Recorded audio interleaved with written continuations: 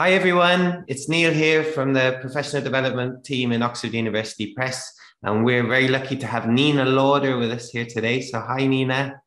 Morning. Morning. Yeah, let me just introduce Nina. So Nina Lauder is a certified Oxford University teacher trainer and an ELT and CLIL expert who's been working in the field of education for decades. She works as a university professor, teacher, consultant, and material writer, and has handled tasks in over 30 countries. So she's co-authored books for the Think, Do, Learn series, the My Little CLIL World series, and has developed material for Oxford Flipped. She's also the co-author of the Explorers series, which is a top-selling ELT course book with OUP, and she has a great website called ninalauder.com, which you should all go and take a look at.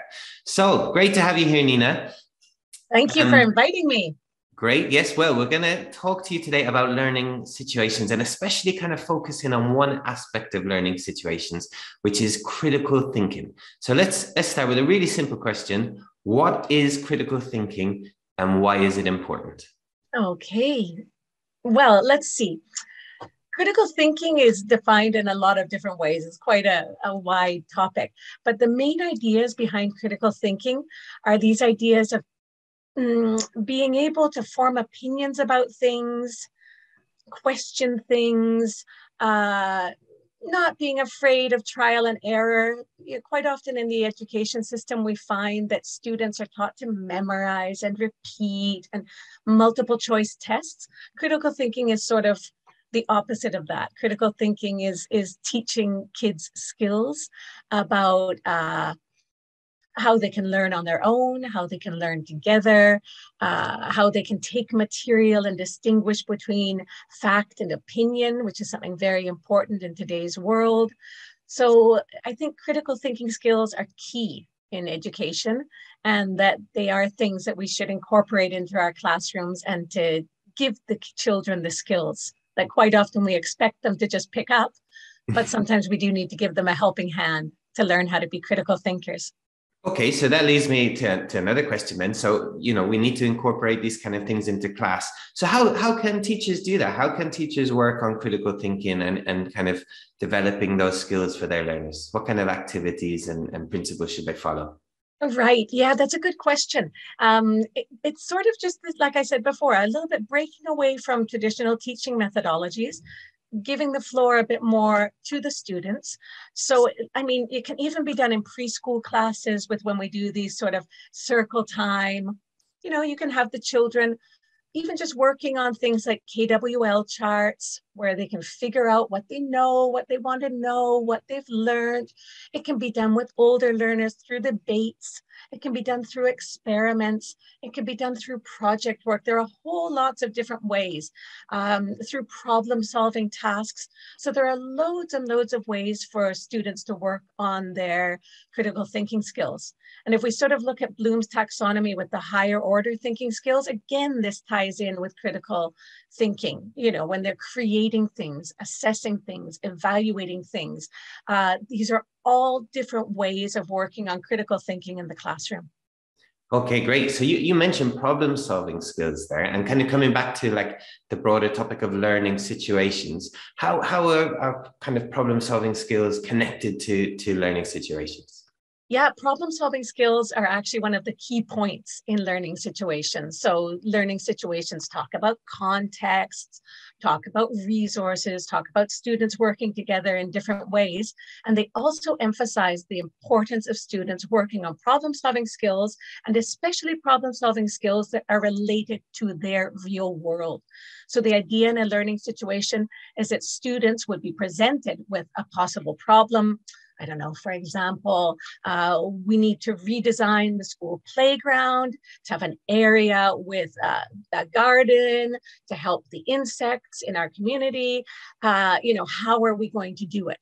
So using real world situations, age appropriate situations, language appropriate situations, and then handing the problem over to the students to solve the problem or figure out the solution, either individually, in pairs, or in groups.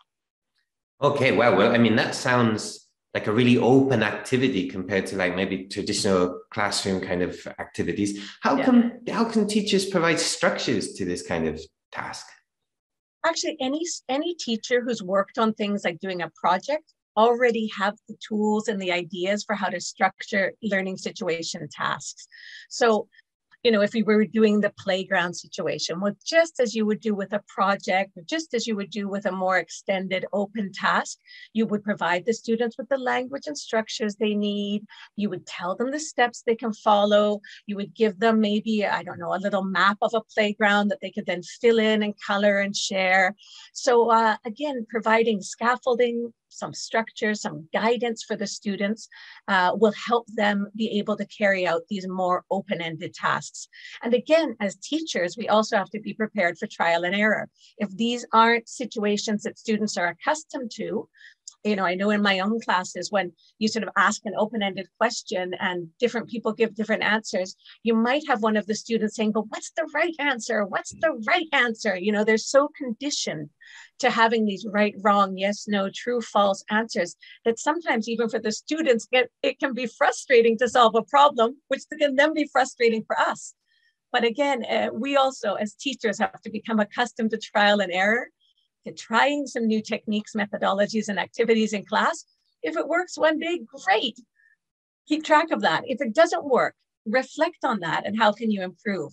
But again, I think the main thing is to, just like when you're doing experiments or projects or class shows or making a video or doing ads or whatever you've probably done in your classroom anyway, just make sure they have the clear steps to follow and clear guidelines to what they're going to be evaluated on, how they're going to be evaluated, and what you are expecting of them. So maybe showing them a little example of what you want, or comparing a good and a bad final product so that they can.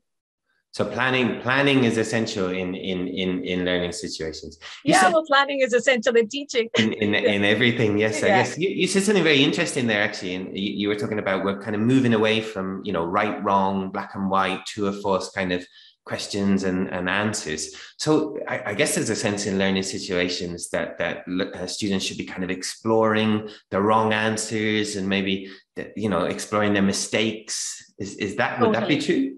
Yeah, no, it's true. And again, like we said before, it's really helping students to become comfortable with trial and error, to become comfortable with maybe not being right. It's not the end of the world. And again, I mean, when we say this, we're not saying completely, cancel all questions that are display questions, or, children should never do true or false questions. No, they can be done. It's just that shouldn't be the only thing they're doing. I think up until now, quite often, it really has just been fill in the gap, match, yes or no, right or wrong. For example, especially on tests and exams when we're evaluating students. And so this sort of learning situations and having a more open-ended approach to teaching can sort of help us veer away from only using those sorts of questions. So I think they can work together. Okay. To help the students develop academically, but also not only academically, but also socially, and become part of the community, part of the real world. Okay, so it's kind of we're moving away from this kind of focus on like yes, no, factual kind of answers, and maybe working more on kind of skill sets. I think it was Piaget said something like, intelligence is knowing what to do when you don't know what to do. So is that kind of ethos of life skills what we're kind of trying to focus on? Totally, yeah. Life skills and soft skills.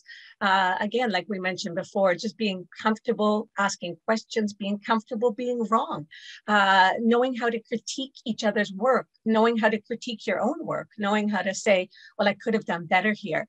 Again, we've had self-evaluations in our books from, time immemorial, but quite often teachers don't use them, don't know how to use them, or don't know how to encourage students to really sit down, look at their own work and say, might have done a bit better here, or to critique one another's work.